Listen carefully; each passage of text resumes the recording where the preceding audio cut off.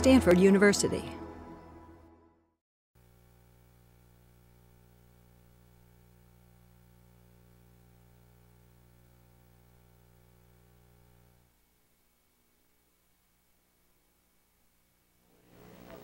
Hello and welcome to the Stanford Seminar on People, Computers, and Design. Next week we have Carrie Karahelios coming out from the University of Illinois. She's going to talk about her work on social software and community software. And it's fantastic work, and so especially for those of you who are in my social software class, I encourage you all to come. This week we have David Merrill, fresh from recently defending his Ph.D. at the MIT Media Lab. David's going to talk about his dissertation work today.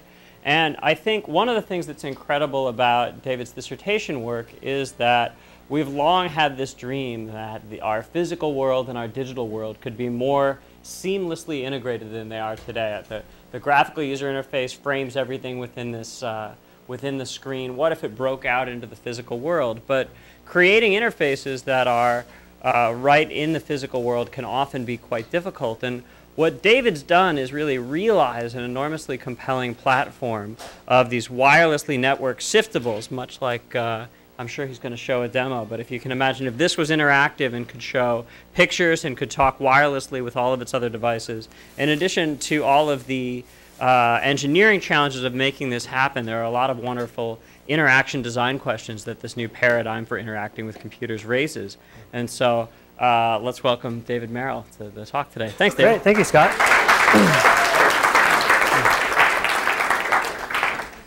And it's really fun to be here because I've probably watched, tens of lectures in the same room. I was an undergrad and a master's here at Stanford. So I'm really happy to be here to share my work with you. To begin, think back to when you were a kid and just learning how to navigate the world. Imagine when you were playing with blocks like this or Legos or some other toy. You learned very quickly to use your hands and reach out and grasp with your fingertips, move things around, find out what would stand up and what would fall down. And in doing so, you built a lot of skills about that helped you interact with physical objects. But then, most of us make this transition at some point where we start to use computers. And even today, in 2008, our typical interface to the computer is in this extremely narrow channel of 101 buttons and this mouse cursor, which gives us basically one fingertip to touch that information space, right? Which should be such a vast space, bigger, in fact, than our physical world, but one fingertip. And to think about why this is a problem, imagine yourself back with a pile of blocks, and somebody tells you you can use one fingertip to build. Right? It'd be so frustrating.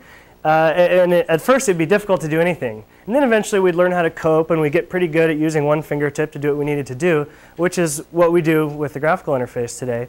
But still, I think it's nowhere near as natural as using both hands and fingers to interact with objects.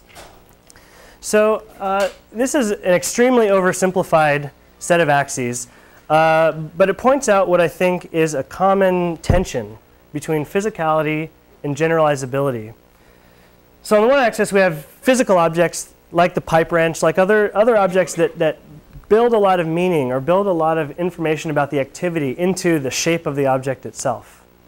Right? It's extremely good at pulling nuts off of pipes, but it's not that good for many other things.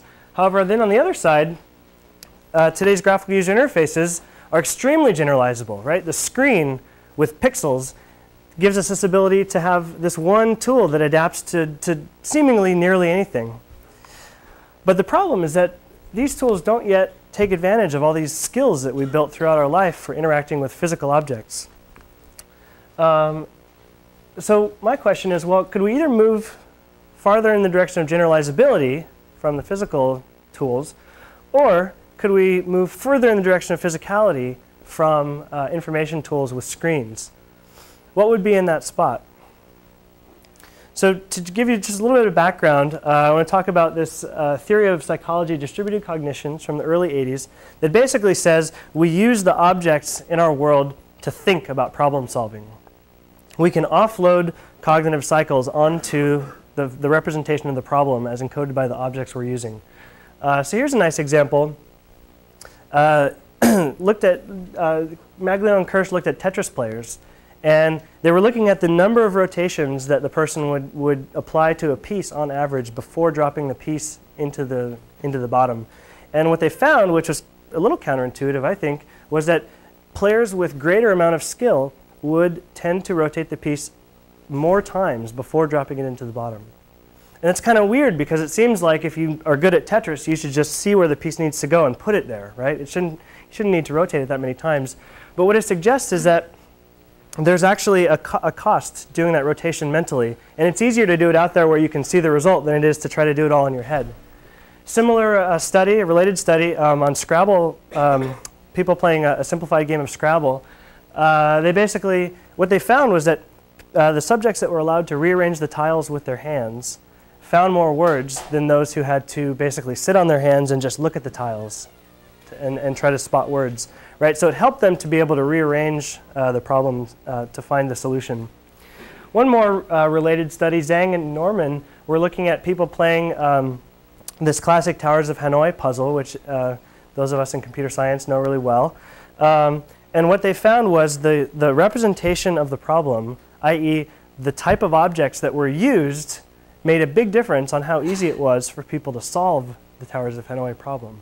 Right? So on the left, we have the typical discs on pegs. In the middle, they had bowls with oranges, small, medium, and large size oranges. And you had to remember what the rules were, which could go into the bucket based on the oranges that were in there.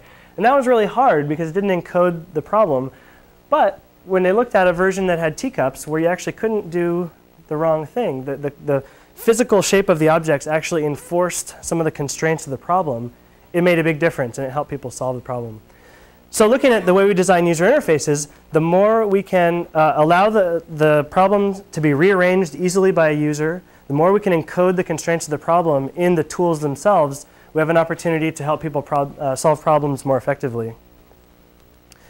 Another idea, so back in the early days of computers, right, you had to be very careful before you ran a program, because if your program had a bug, you had to go to the back of the queue, and it might be half a day or a day before you got your program back in. So you had to check and double check and triple check that program to make sure it was good before you would dare feed it in. But then today, of course, we've been moving in this direction of rapid prototyping, where computation is cheap, it's easy to access computers. So it's often a better idea, if you're writing software, for instance, to just try something. If you have an idea, try it out, see if it works, rather than spending too much time trying to deliberate about whether that's going to work or not. It's cheap and it's easy to just try. There's a book, Milliseconds Matter, that also discussed how even very, very small changes in the amount of time that it takes to accomplish a task will dramatically impact the strategies people end up using with it. So making things fast and efficient is good. So my motivating question is, can computers leverage our physical world skills, but in a way that generalizes, right? I want to blend these two things that are good. Physicality, because it leverages our skills. Generalizable, because we can apply it to a large number of tasks. A little bit about me. I was an undergrad here at Stanford, studied symbolic systems. And most of you probably know what that is. But basically interested in cognition and computation, how the two are similar or different. And I got interested in how do we collaborate with computers, human-computer interaction. How can we become better activity partners with the machines that we use every day? And so I followed that up with a master's, also here at Stanford, worked with Terry Winograd in computer science. And as I did more and more human-computer interaction work, I realized that it wasn't just our brains that needed to be able to interface the machines better, but also our bodies. And so I wanted to really start to build systems that gave our bodies, our hands, better ways to interface the machine. So I went to the Media Lab, where I've spent the last 6 years, and changed my tool set, brought this computer science tool set to bear, but also started working with sensors, embedded processing, wireless communication. And what I'm going to do now is show you 3 projects, 2 earlier projects, and then talk about my thesis work, which is building on this background of human-computer interaction from Stanford, but bringing this new tool set to bear. So the first one is the sound of touch. This is a collaboration with my friend Hayes Raffel. And the motivating problem here was the disconnect between everything we know about sound versus the way we manipulate digital sounds on a computer. And if you think about your everyday life, there's so many sounds around you. A lot of them come from objects, right? Even before I touch the surface of this desk, I know pretty much what it's going to sound like if I knock it, if I scratch my fingers across it. Paper is different, fabric is different. I have all this built-in knowledge about how things sound when I manipulate them. But then when I go to use a graphical user interface program on my computer to edit sound, most of that knowledge is not useful, right? I've got this visual representation of the waveform, copying, pasting, applying filters. It's very formal and it doesn't bring to bear all this knowledge that I have for my whole life of understanding physical objects. So what we made was a tool that basically lets you record a sound sample. There's a record button. This is an early prototype. Record button, microphone, so you can record your voice or dog barking, the wind, whatever you want. And then as soon as you're finished recording, this piezo sensor that's coupled to the blade of this palette knife becomes live. And it's the signal from the sensor, which is basically a very sensitive vibration sensor, gets digitally convolved with the sound you recorded. And the effect of that convolution, for those of you who have spent some time up at Karma, up on the hill, is basically a cross-filtering. So as I take this tool and brush it across different physical objects, physical textures, the character of those textures gets imparted on that sound that I recorded. So let me show you a video that may give you a little more of an idea. So what you're going to see first is me recording. I recorded a sound. And then I can use the textures.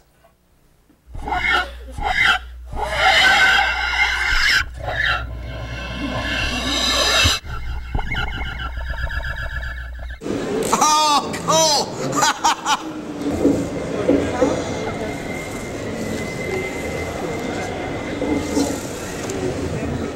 So that was a setup we had last summer at the SIGGRAPH Emerging Technologies area. And so one of the themes that this work connects to is there's this paper that I really like that Bjorn Hartman and Scott Klemmer wrote with Leila Takayama that talked about what they called thick practice, which was that there are a lot of good things about physical objects that are not electronic that often don't make it into digital versions of the same thing. So a book, you can dog-ear the pages, you can scribble in the margins. As soon as I start reading a PDF on my computer, I lose some of those capabilities that came from the physicality of the object. So I think that theme was inspirational as we made this project, because what better way to leverage this knowledge people have about the way physical objects sound and the way physical textures feel than to actually allow those objects and textures to participate in the process of doing digital audio manipulation. So it generalizes by using any material, leverages all this existing knowledge, and it's expressive too. I spent a lot of time at Karma when I was here building musical interfaces, and subtle, nuanced gesture is important for expression. So the next project, spend a few minutes on this. This project is more in, I would say, a ubiquitous computing, pervasive technology exploration. And it comes from the observation that there's a lot of information that would be helpful for us to have when we're out there in the physical world. So if I'm in a bookstore, what if I want reviews on these books to help me decide what to buy? Or if I'm in the supermarket, there's a lot of extra information about all these products that might be helpful. Health information, maybe knowing that my friends or family bought this product, that could help me decide whether I want it. And some of this information is available when I'm sitting behind my laptop, behind my desktop computer, but it's often not easily accessible when I'm out there in the world. So approaches to this kind of problem in the past usually involve some kind of personal device, mobile device, like a cell phone, PDA. There's some interesting work on using PDAs or cell phones to scan barcodes and then immediately look up extra information about those products. And so I knew about that work, but coming at it from an interaction point of view, I was interested in how can you provide some of that same information that can be useful and personalized, but without forcing the person to be holding this PDA and looking at this little screen of it and then looking at the objects in the world. If I've got a cell phone in my hand, I can't use both of my hands to pick up something, look at it, turn it around. So my approach was to build some wearable devices. These are two of basically the same idea. On the left, it's a Bluetooth audio headset that has infrared communication facing forward and a separate Bluetooth radio that allows it to have a wireless link to your cell phone or to a nearby computer. On the right is a ring that has the same capabilities. And then what I did is I made a series of these little beacons, little tokens that could be attached to objects. And they have the same infrared communication capabilities, but they also have 3 visible light LEDs. So they can provide visual feedback as the person either looks at the shelf that has items on it or wearing the ring that I showed you, reaches towards a thing or points to it. And so here's kind of a ring's eye view of what the supermarket shelves look like that I made to try this idea out. And what you're seeing is different colors show up when the ring points at different tags. So red indicates a conflict with the profile that's loaded. Green indicates it's OK. And then a blinking yellow indicates that there's a reason why the system thinks this item would be particularly of interest to the user. So I had a profile loaded in for that example that had an allergy to citrus and nuts.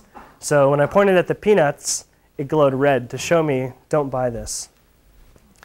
And so I had some people use it, did a user study, and I found that they actually did find items faster using this. This was like based on a grocery list type activity where they were looking for certain things. You know, and then the qualitative feedback was more interesting. People reported that they actually felt comfortable integrating this kind of feedback on the world with their natural search strategies. That they would both look at the items, look at the ingredients, but also use this visual feedback as kind of a filter. You know, if it showed red, they don't even need to consider that item. So this presents an example of flexible, personalized information in our space. And that's the other side of what I'm interested in when I say physicality is important. Applying that to the ubiquitous computing area, I think it's important for technology to integrate into the spaces that we inhabit and participate in those spaces better.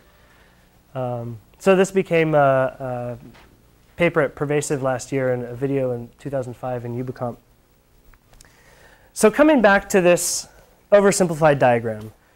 As I mentioned, the basic idea here is the more meaning we encode in the physicality of an object, usually the less flexible it can be in terms of applying to a wide range of activities and being a tool that can be used for a wide range of activities.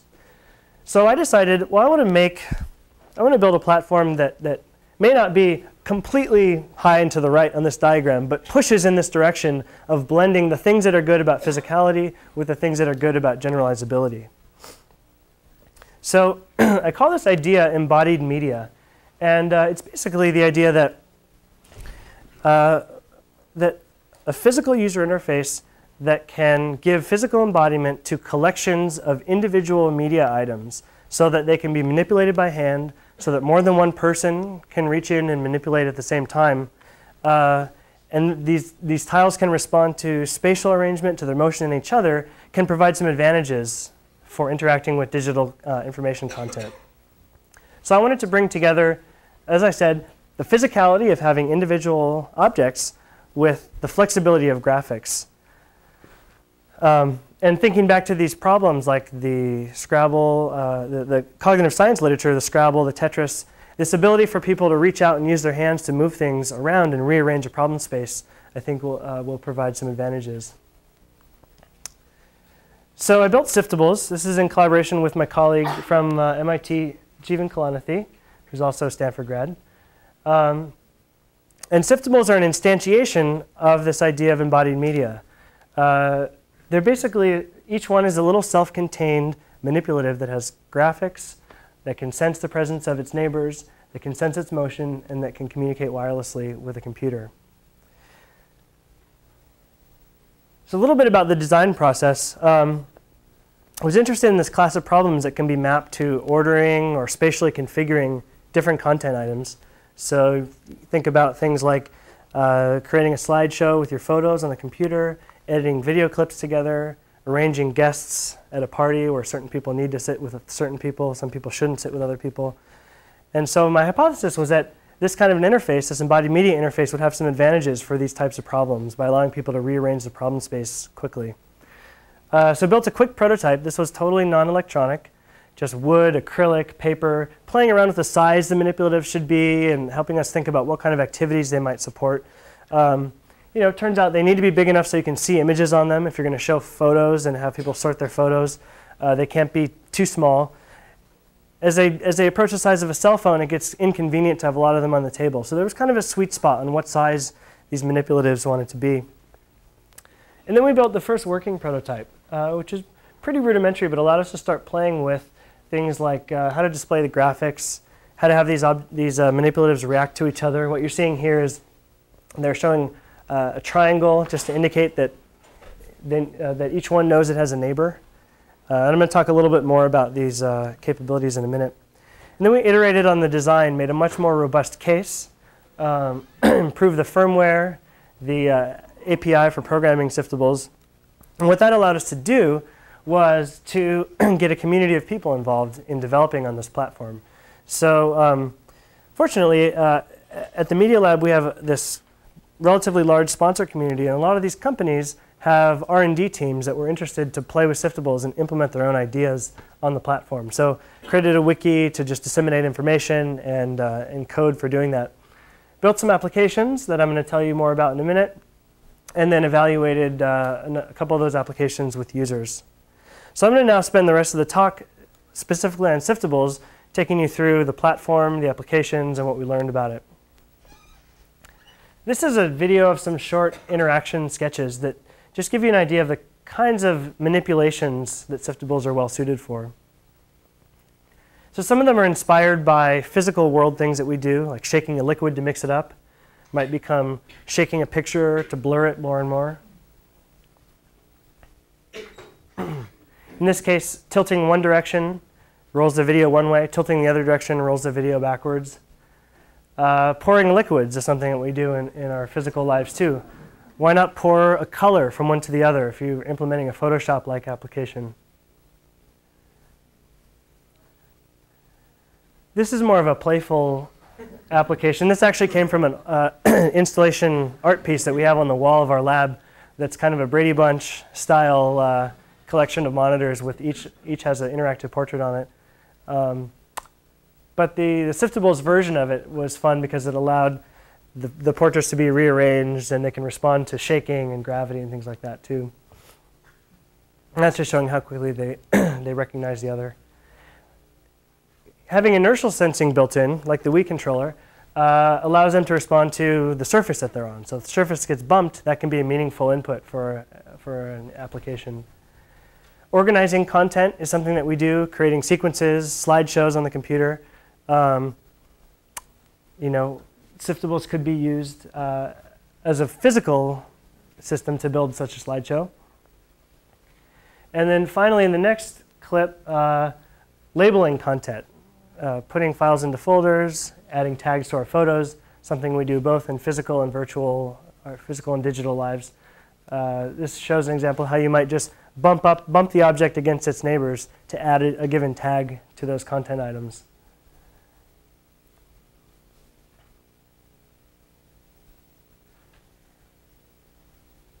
So those are a bunch of sketches. Those are not complete applications, but it sets the stage to talk about what Siftables are and what they can do. So they can display color graphics, which gives us this flexibility that I talked about, right? Pixels are easy to change. They can sense their physical motion, 3-axis accelerometer. They sense their neighbors in close proximity, and they communicate wirelessly with the computer. So I designed these to support diverse problem representations that would take advantage of distributed cognition, take advantage of our physical abilities to reach out, grasp, and move things around. Here's a picture of the guts for anyone who's interested.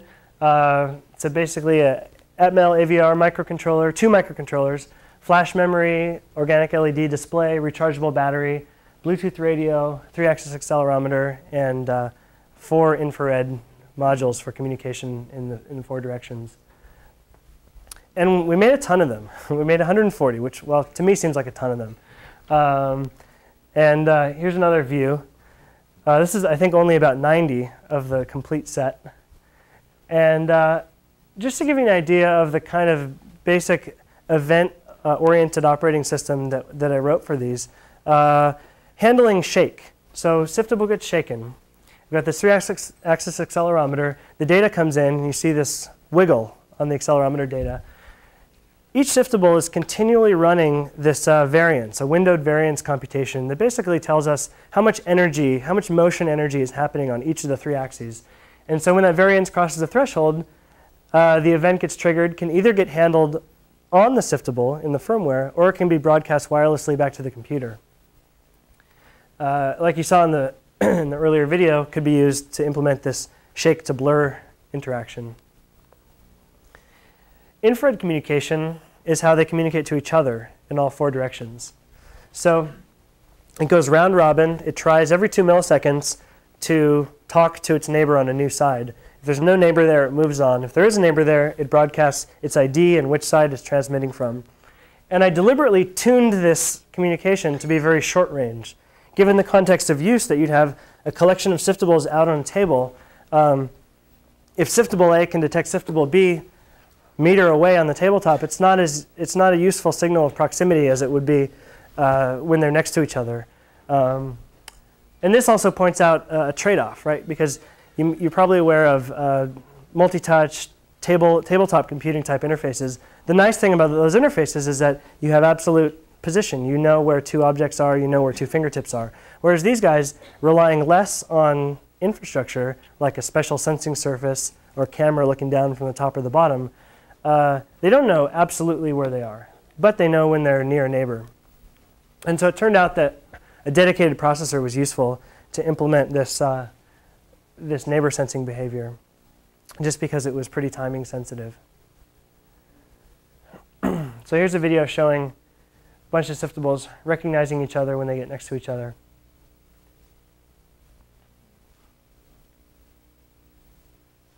It's pretty fast. Having spent a lot of time at Karma doing computer music interfaces, I wanted this to be zippy enough that you could make a music interface with it if you wanted to.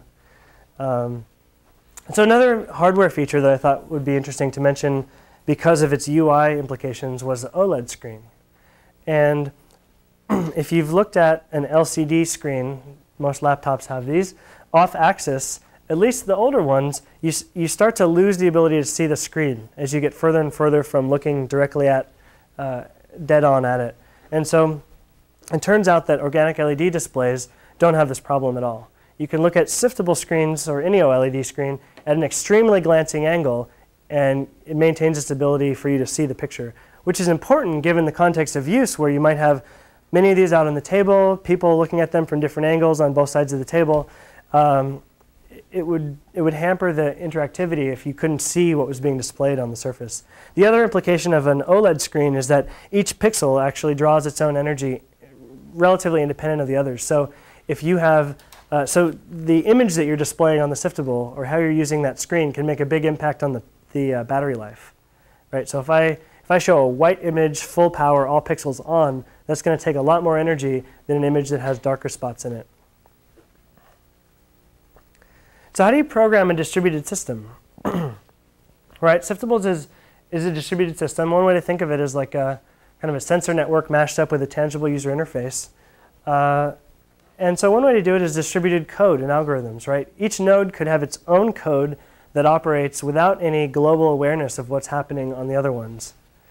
And the advantage of programming in a distributed way is that it can be extremely robust, right? I mean, thinking back to early distributed system implementations, one node goes down, it doesn't take the whole system down. You can also get an interesting emergent behavior. You know, think of John Conway's Game of Life.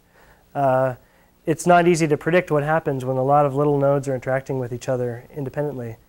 But it can be difficult to author complex interactions, which when you're designing for HCI, you typically want to control exactly what's going to happen. So there are some limitations. The other side, the other possibility, of course, is centralized control, where you have a program on the computer dictating what all Siftables are doing and hearing back from them. It's easier to author with centralized control, with one node of control, but it can be brittle because if communication with that one node goes down, the whole thing breaks. So what I ended up with was a bit of both. As I said, there's this minimal operating system on Siftables that does things like polling the hardware, sampling the accelerometer, talking over the infrared to neighbors if there are any neighbors there. But it brings it up into this higher level event-driven API. And you can write a program that lives in the firmware on the Siftable if you want to write a completely distributed program where each Siftable has its own behavior. On the other hand, I developed a Python API so that from a computer, you can make a connection from a Python program to a group of Siftables and control them as a group. So it turns out that for quick prototyping of ideas, it's easier to use the Python implementation because you don't have to reprogram every device. But you have this infrastructure requirement of having a computer there to run the program. Here's just an example of what it looks like to write an event handler in the firmware on the Siftable. Basically, if you want it to respond to an event like tilt or shake or whatever, you would write a function that you want to get called when that event happens and then register it, passing it in as a function pointer, and it'll get called whenever the Siftable gets shaken or tilted or whatnot. In Python, this is just 6 lines of code showing importing the library, setting up a connection to a Siftable, creating a handler to handle a tilt event, installing the handler, turning the tilt events on.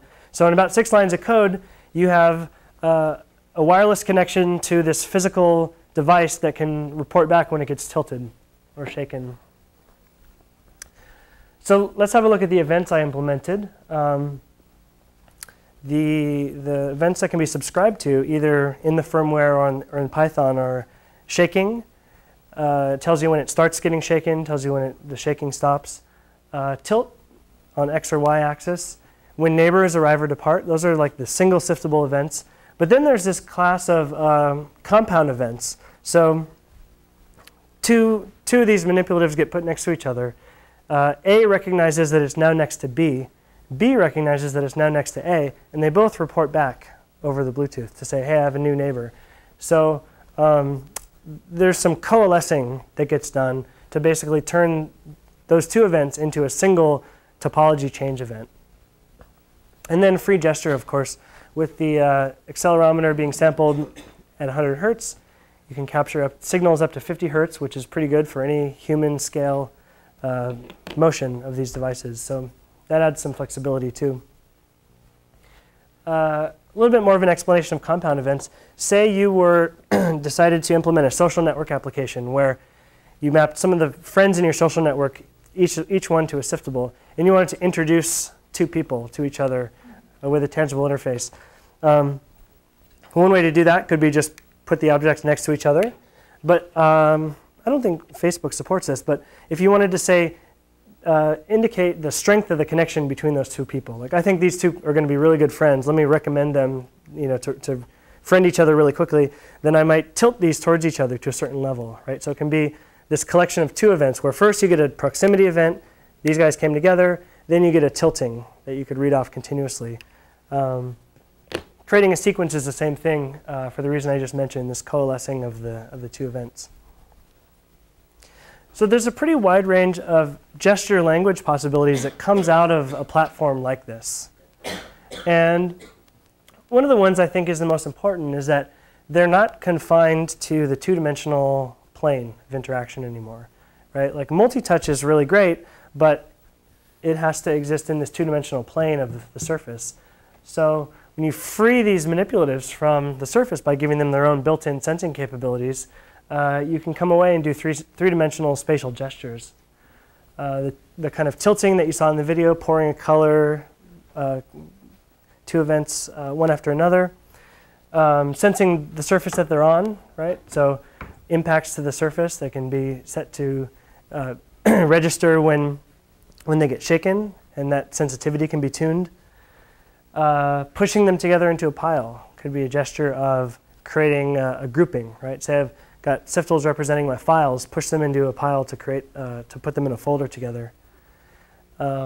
Interactions with other objects. So, if I made a music sequencer, I might set the volume of the overall mix with a tilt. So leaving these leaned up against a wedge could be a quick way to set the volume and then adjust it quickly. And then finally, other things like shaking. You could have a yes, no, shaking one way or another to confirm, snapping it. There's a lot of possibilities. But so, since you're a computer science audience, you might be wondering, well, isn't there a problem here? Don't we lose something by making digital items physical, right? If I've got an individual siftable representing each of my photos, I'm going to run out of siftables pretty quickly, right? I'm always going to have more files, more photos, more video clips than I could ever possibly have siftables on my desktop. And that's a good question. And that problem is one that everybody who makes a physically embodied user interface thinks about, right? Because, like I said in the beginning, there are just certain features that graphical user interfaces have in terms of flexibility that's hard to replicate. But I would say that the introduction of the screen, the introduction of different gestures, can offer one possible solution to this problem. So say we're pushing a group of siftables into a pile to group those files into a folder on my computer. I could then do a gesture that's mapped to, okay, now take that group, make it now represented by a single device, right? So that group of files now gets represented by this siftable. And the fact that I've got a screen on it allows it to show that to the user, right? Either it can show smaller icons of each file or some kind of summary indicator that now this is not one-to-one, but now this is many-to-one. And in a similar way, you could unpack and push a group from one siftable out back onto a collection. So this would allow the ones that aren't being used anymore to get repopulated with other pieces of content. And it reminds me of this really appropriate quote, which I think is great. Paul Durish said, "Tangible computing is of interest because it's not purely physical, right? It's a physical realization of a symbolic reality. So it's this blend, it's this hybrid. And so I think there's a lot of opportunities that we still have yet to explore. So putting together this space of possible gestures, this space of different topologies you can make in 2 dimensions, I think there's a class of activity types that are particularly well supported by this type of interface. One is multi-person, information-centric collaboration around collections of digital content items. Having physical manipulatives, one of the nice implications is that it's easy for multiple people to reach in and manipulate a problem together. Anywhere, tabletop and 3D interaction. So it comes away from the 2-dimensional surface, doesn't need a special architecture, a special sensing infrastructure to be built into the surface in order to work. Two-handed, all-finger, bodily interaction, re-engaging the body, and then offloading the working memory, right? So like those cognitive science experiments I showed, objects help us think. And then overall, at the high level, I think we can reduce the time and cost of exploring a solution space by giving people this easy ability to rearrange the problem. So I'm going to look at a little related work and distinguish what I've done from what's already out there. Tangible user interfaces, pioneered by people like Hiroshi Ishii, who was here earlier this year, and several others. Building basically physical ways to interact with computers that are not the mouse and keyboard. And so with tangible interfaces, Siftables shares this interest in physicality, but again, is trying to be a little more general than many of them by allowing for this graphical display on each manipulative.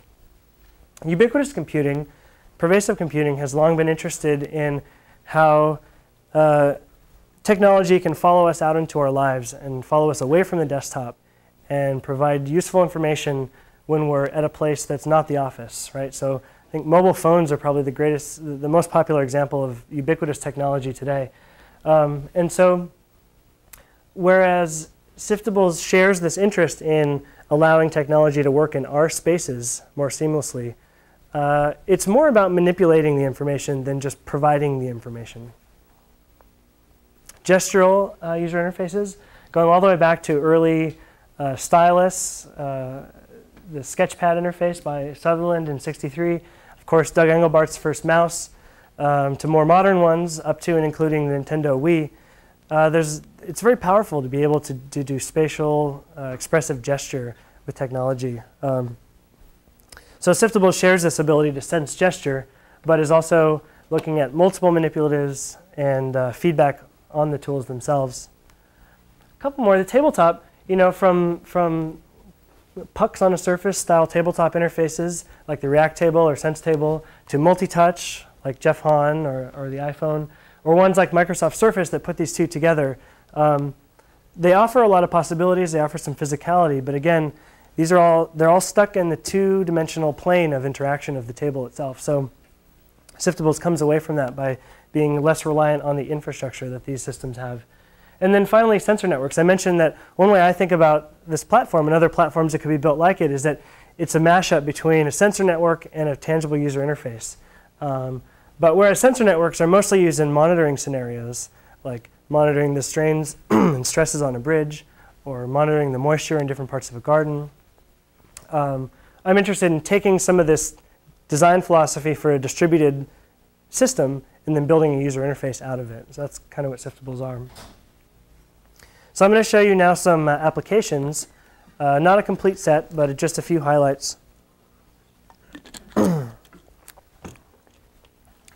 And roughly breaking down into a few categories: educational, gaming, infrastructure, and then image manipulation app that I made for my thesis.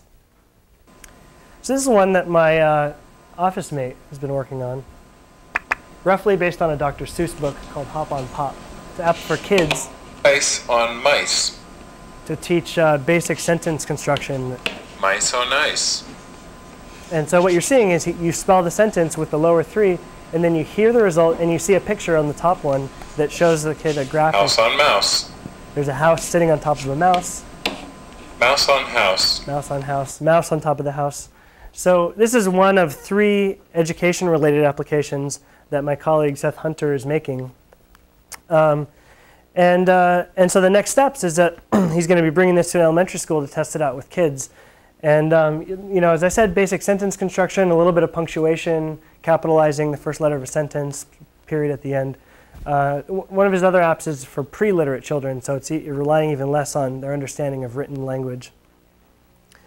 Attentionables, you saw this in the video that I showed, basically an interactive art piece that's kind of fun.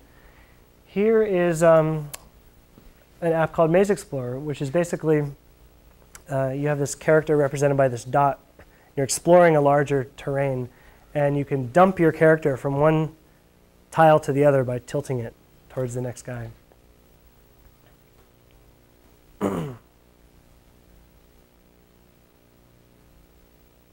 And then by shaking, you get an overview mode, shows you where you've explored already. Shake it again, go back to normal game mode.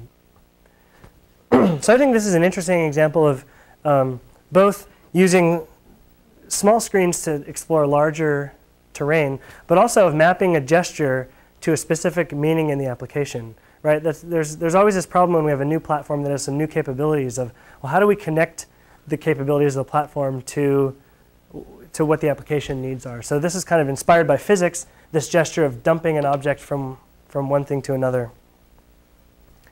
This one is the one you saw, Scriboggle. It's a word-finding game. This was kids from a summer program that came by the Media Lab a few months ago.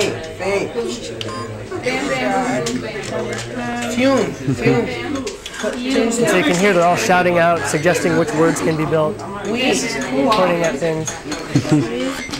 Me. Oh, you already did me.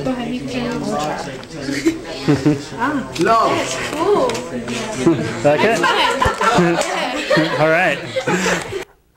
That's me getting high-fived. So one interesting thing about this is that I never have to explain this application to anybody. I just say, make words. And each tile shows a letter. People just start moving them around. It's very natural. So, there's this great interest in HCI for so-called walk-up and use interfaces, kiosk interfaces, things like that. I think that for manipulatives to be self-describing in a way, like also thinking back to the first one I showed, the educational application, I don't know if you caught it, but the very first thing that happened was you got a little video on the fourth Siftable that showed 2 fingers coming down and rearranging Siftables. So you can actually show some instructions on the screens of the devices themselves. Another interesting thing for this application was I noticed with some people the strategy of just mashing the tiles together to try to find words. It's almost like a random search by just pushing as many things together as they could, and the system takes care of figuring out when a valid word has been spelled. So a couple of more like infrastructure applications or libraries that I made. I got interested in the kinds of topologies that could be created with an interface like this, what kind of connectivity structures I could make. And so I built a basic graph library that has nodes and edges, and you can create connections between 2 nodes by just bumping them up against each other. And you could see what happens is you get visual feedback on the screen when 2 nodes are connected. And this is a response to this challenge. Like I said before, there are certain things that tabletop interfaces are good at, such as drawing lines between nodes when you have a graph type representation of a problem. And so this is one idea of how that problem could be mitigated, right? I can't draw graphics between the Siftables because each one is self-contained and I don't have a projector. But by putting color-coded feedback on the screens, it's one way to allow people to still understand the connectivity of the graph.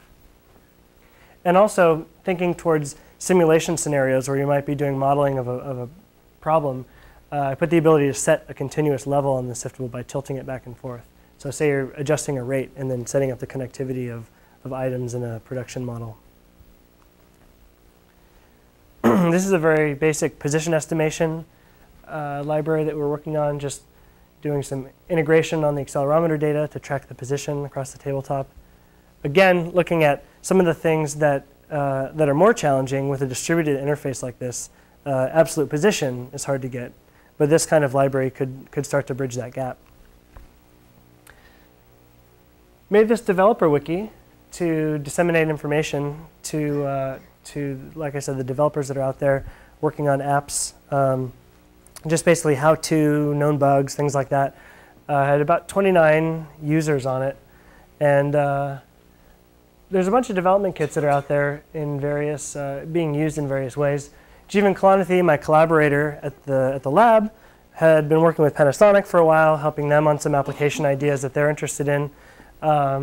Here at Stanford, Bjorn got a couple of them, and he was playing around with using them as dynamic labels for an experiment they were doing to expose internal variables inside of programs. And then a bunch of sponsors at the lab, the Media Lab, as I mentioned, have gotten development kits to work with on their own projects. And then I've gotten a bunch more emails from just miscellaneous people out there on the internet that have seen it. So there's a lot of interest in this kind of a platform. And so what I'm going to do now is show you a couple of experiments that I ran. This was a setup for the first experiment. It was just, I wanted to get a baseline and just understand the efficiency characteristics of Siftables for activities that involved rearranging, ordering tasks, or grouping tasks. So in this case, we had either numbers displayed on the Siftables, and people would rearrange putting the objects in numeric order, or they'd get colors on them, and they'd have to group them into 2 groups, or letters, so they'd have to alphabetize. And I pitted, in some cases it was only 1 person, in some cases it was 2 people working together.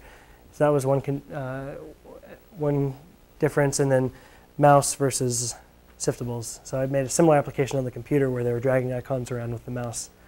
And the summary was that Siftables are faster, maybe not surprising.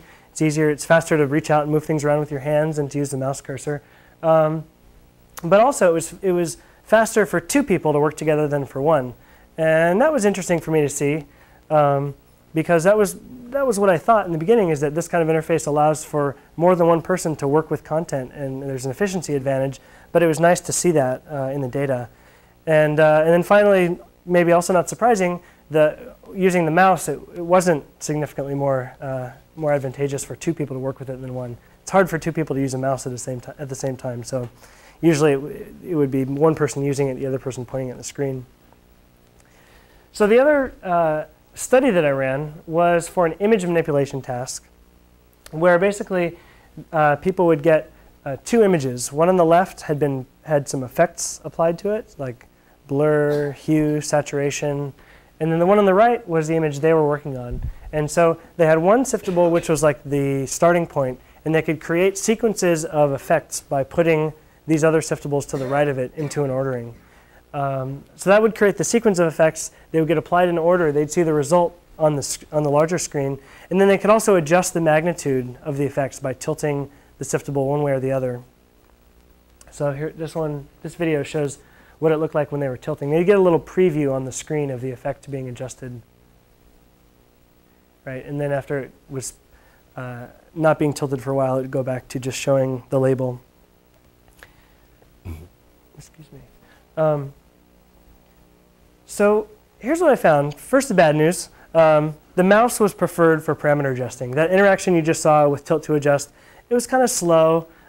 People said, well, I'm so used to using the mouse that it's just faster for me to click and drag. In the graphical user interface version of this activity, it was basically the same thing but fully on screen, and they could rearrange the effects, and then there was a slider at the bottom. So, you know, that's probably not surprising. And also, overall time on task was longer for using Siftables. And then people said, well, it was easier for me to learn the version using the mouse also. Again, looking at the qualitative feedback, people reported they had a lot of experience using the mouse, so it was easier for them to learn. It was more efficient, and they felt more in control. The tilt to adjust, sometimes they'd overshoot. But when I asked them about the effect ordering and experimenting with different effects, people said, well, Siftables were better for that. So for exploring the effect order, for quick sequencing, they preferred Siftables because it allowed them to move more quickly and try different possibilities more easily.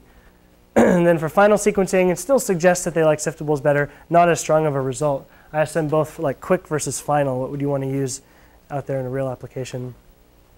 And then looking at some other features, people said they felt that it was more enjoyable to use Siftables, more expressive, and then also they felt that it was better for domain learning. In this case, learning about image manipulation and different operators and what the effects of putting, saturation and blur versus blur then saturation, or thresholding and then blur. For some certain combinations of effects, the order actually made a big difference, and so people felt like they learned more about the activity using Siftables. So looking forward, I think there's some interesting directions for this platform and other systems like it. I'm interested to push farther on the core technology itself. I mentioned earlier that I feel like in some ways this is a sensor network and a tangible interface mashed up. And at the moment, it's kind of minimally a sensor network, right? Each one has a Bluetooth radio, so you can do star topology where they're all talking to one point of control.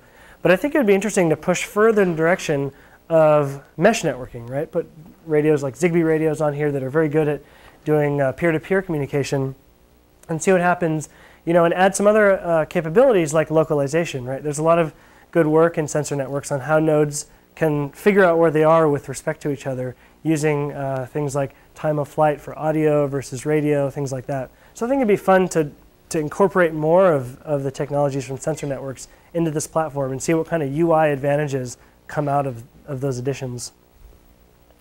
Also, mobility and spatial gesture were two elements that were part of the thought process, but I didn't get to test that much in the current implementation. Like I said, in contrast to a tabletop interface, Siftables can be picked up, you can take them somewhere else, but I think it would be interesting to really do more ethnography about how would people use this if they really could put it in their pocket, take it somewhere else, take it to a coffee shop, open it up, work with their data. And then also the spatial gesture, right? How they can be used in 3 dimensions, I think would be interesting to do a lot more with. In terms of application areas, I've heard a lot of feedback about educational possibilities. Imagine if you had a math simulator for kids where each of these had either a number or a symbol, and you could put them into different orderings to create equations. And it would either say, okay, now I've got a part of an equation, you have to find the right number that completes the equation, or I've got part of an equation, put the blank one down, and it'll show you what the number is. There's a lot of possibilities there. Or for entertainment, for gaming, bringing the action off of the large single screen down into the player space. Imagine if you're playing a role-playing game on the computer, and I can actually take my Siftable representing my possessions and give some of them to my fellow gamer, as a side channel. It could open up some interesting possibilities. And then also for tools for scientists and other professionals, I think would be really interesting. I asked a friend who's a researcher at the Santa Fe Institute who had a chance to interact with Siftables for a while what she thought. And she said, every epidemiologist I know uses a paper and pencil to think about these ideas. An interactive physical interface would be great. So often you want to quickly try moving an equation or parameter around a bit, and you have to start all over again. So to think about models like an epidemiology model where there's a lot of different possible inputs, a lot of different strengths on the inputs, there can be a big benefit to be able to try things quickly and understand how that impacts the model. And then another researcher at the Edgerton Center at MIT who does a lot of curriculum development said it would be really interesting to use Siftables to model protein cascades. It'd be cool to be able to take one of them out and see what would happen to the rest of the tree. Would it affect certain branches or parts of the cascade? So I feel like I'm at the beginning. There's a lot more that I want to do. Zooming out a bit, back to embodied media, which, as I mentioned, this idea of physical manipulatives that can each represent content items. I think that we can empower information-centric problem-solving activities across a lot of different domains, from science to education, gaming. I think there's a lot of possibilities there. The technology advances are going to create interesting opportunities to have a lot more devices to manage them easily. So things like display chemistry. You've probably seen the e-ink display on the Amazon Kindle reader, visible in sunlight. It'd be interesting to in the spirit of getting them out there into places where people are that are away from their desk. I think something like that could be good. Battery energy density is still one of the main problems on mobile devices, but getting better little by little. Or finally, looking really far forward, technologies like a programmable matter, where at some point, I think we are going to have this ability to have just a kind of an amorphous goop that can change its shape, can display different graphics on its surface, and just think about what kinds of physical user interfaces you can make when it's completely physical, but also completely malleable. I think that's just going to be amazing. So the next generation, then, of tools for interacting with the information world, I think will be more expressive, physically embodied to a great degree, flexible, and mobile. So that's all.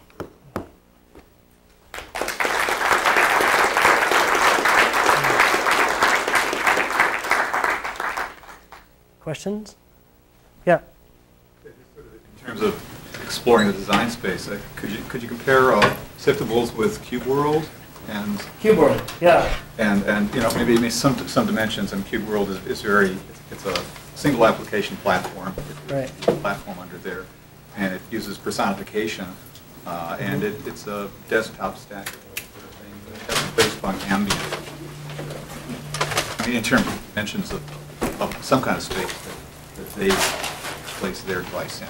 Right. Yeah. So for those of you who haven't seen it, CubeWorld is this toy that consists of these colorful cubes that each have a grayscale screen on the front.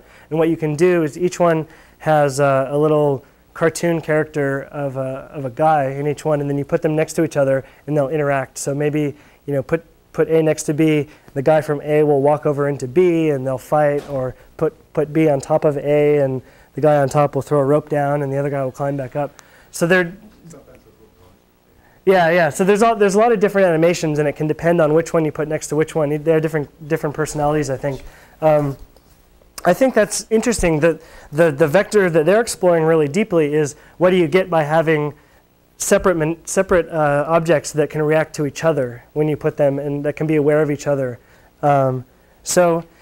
CubeWorld is fun. It's a single application platform. It'd be interesting if CubeWorld was more of an open platform. I'd like, in the same way that I saw all this interest, people emailing me about how can I get Siftables because I want to make application X, Y, or Z. It'd be interesting to see CubeWorld open their platform up and have other people be able to develop content for it. So I guess to answer your question, yeah, CubeWorld's interesting. It does kind of a subset of what Siftables do towards a specific application. So that's not to say that in the future, Siftables could be, or an interface like it, could be kind of purposed into a number of different single-use cases like that for different, for education or entertainment or whatnot. Got $10 retail a node as well. Yeah, it's very cheap. They really. Yeah, I'm inspired by how cheaply they make it. These are in prototype quantities, like an order of magnitude more expensive than that. So it's interesting to see that they've done that. Yeah.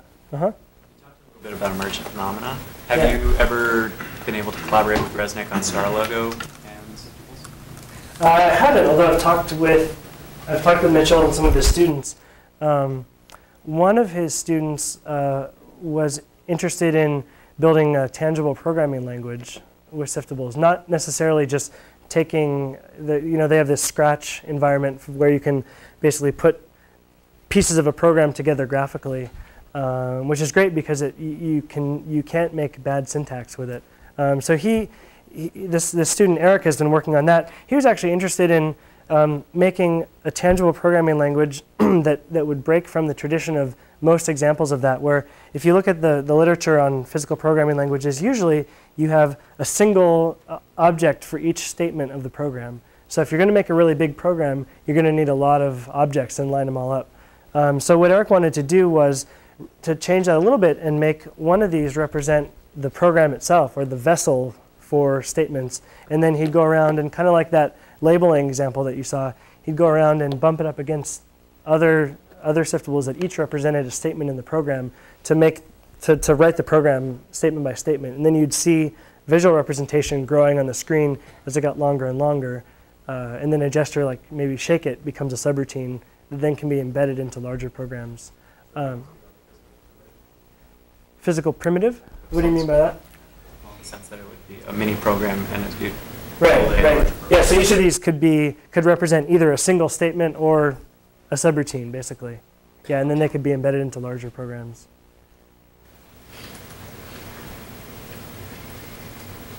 Other questions? Comments? Yeah? On the practical aspect of this, do you envision that people will have dozens and dozens of them in their little briefcase to work with them? I think that would be great. I mean, as was pointed out, there's an expense to having physical objects. At this point, particularly since there's a lot of capabilities packed into each one, I think that for a number of activities, it would be great to have a lot of them. And the luxury of being a researcher is that it's okay if they're expensive, and I can have a lot of them. To reach a mass audience, then they would need to become a lot cheaper. But I think that if they could be made cheaply enough, then having 25 of them would be great. Say you're organizing your photographs, the latest batch from your camera, to be able to just look at this set of them, pull the ones together that you want to group into a folder or put into an online album together would be nice. But I think with any number, it's never going to be enough. So there's also an interesting design challenge there, which is the system needs to be able to prioritize which content items need to be on the Siftables at any moment and which don't. Which are part of the activity right now and which can fade into the background. Yeah. How well suited Siftables can be to multi-user collaboration working together. Have you seen any interesting surprises as you've seen people work with them in a group setting? Interesting surprises. The two settings that I've had multiple people using them are one for that study I did where people were sorting them together.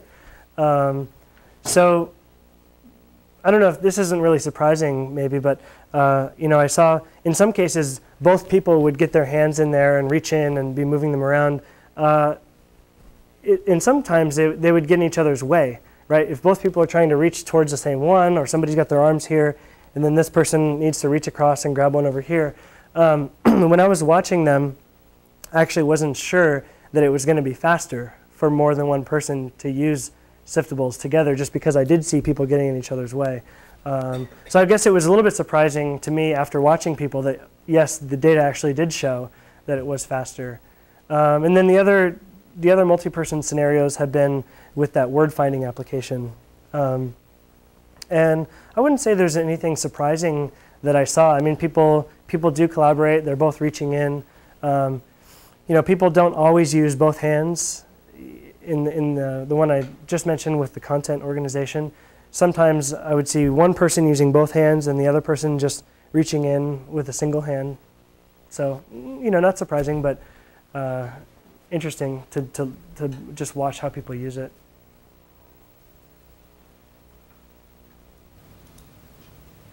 Okay. Well, you're dismissed.